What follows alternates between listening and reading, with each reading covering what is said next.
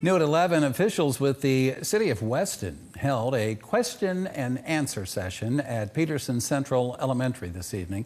This is regarding their annexation proposal. City Manager Nate Stansberry says that there have been multiple efforts made as far as the late 1980s regarding annexation, and he also added that some city services have been extended outside the city boundaries, such as the fire department and city sewer services. The conversations in the proposal looking to annex from its current boundary out to Berlin Road. That's the area past Interstate 79. If there's interest, I think the state code defines us. We need to define that area that's going to be annexed, and we haven't done that yet. We've sent out a letter with proposed and potential, but those are really just conversation starters to say, if we were to come out here and expand our boundaries, these are the businesses that would be able to support the services out this way.